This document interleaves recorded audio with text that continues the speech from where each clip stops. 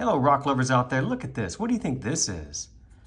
To be honest with you, I'm not 100% sure. I recently bought this from a seller at our little Gem and Mineral Society monthly meeting. It looks to me like it's mushroom rhyolite, but the seller wasn't sure and I'm not sure. All I know is it looks really interesting.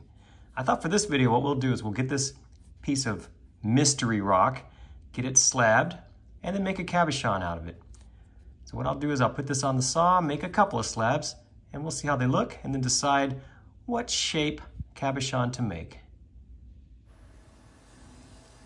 First things first, we get the stone locked into the vise, nice and tight. We have the vise locked down on the carriage. The carriage is locked in place, and the drive screws engaged.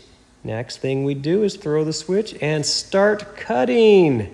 Check it out. I'm just using a water solvent mixture, so this is safe with the cover off. We're almost done with this first end cut here, getting rid of that little lumpy end piece. All right, the cut's finished. Check it out. What do you think of that? That's a neat looking stone, right? So let's move the carriage over and get our first official slab. That first slab was finished and I've moved it over and starting on the second slab, but I think it's going to be a winner. What do you think? You saw it. You saw this interesting stone get slabbed, and I gotta say, it is beautiful. When it was wet, the purple really came out. I like this. I think it might be that mushroom rhyolite, but I'm not sure. So let's take one of these slabs, get a pattern drawn on it, get it trimmed, dopped, and cabbed. How does that sound? Okay, I decided to take this smaller slab and put it just a very standard cabochon shape on there. Now let's get this over to the trim saw, get it trimmed nice and tightly, and then we will dop it and get it cabbed. Well, as you can see before I start trimming, this slab has already broken just by moving it around, so it definitely had a big fracture, but still we must continue.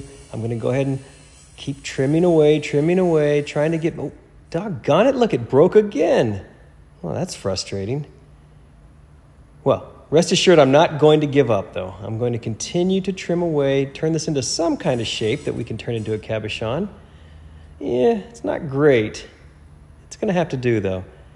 I'll go ahead and take this, get it dopped, then we'll move over to the cabbing machine and start the cabochon making on this 80 grit wheel.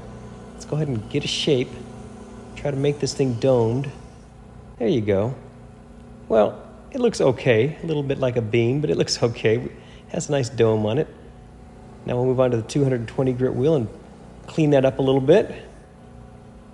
Yeah, all right, it's not horrible. I like the pattern in it. Next up is the 280 grit soft wheel where I push in and get rid of any of the faceting. Okay, it kind of looks like a cabochon, I suppose. Let's move on to the 600 grit wheel. This is where we start to develop a shine. And maybe a little bit. You can see a little bit of a shine in there. Now we'll go to the 1200 grit. This normally is what starts to bring out the good shine. Yep, check it out. That looks a lot better. Remember, I always show these dry. So we're getting a shine. Let's move on to the 3000.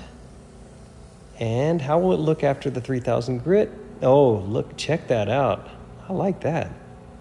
We can do a little bit better though. Let's move over to the wet belt sander and the cerium belt. See what that does to our shine. Oh yeah, that's looking good. Okay, it sort of looks like a cabochon now. Maybe a little bit of undercutting, but I still like it. Let's take it inside and take a closer look. Okay, the cabochon is all finished. Check it out. What do you think? I know it's not much to look at as far as the size, but I did the best I could. The thing had some fractures. Why is it when I start to freeform cabochons, they always end up looking like a little bean? I don't know why that is. Overall though, I like it. I think the pattern's great. I'll have to get a bigger slice of this stuff and make a more appropriate cabochon, because look at the detail in there. I think that's beautiful. The colors and the patterns. So I'm not unhappy with it. I just wish it hadn't broken up on me. What are you gonna do? Thank you so much for watching this video. I appreciate it, and I hope you check my other videos for more like this. Thanks again.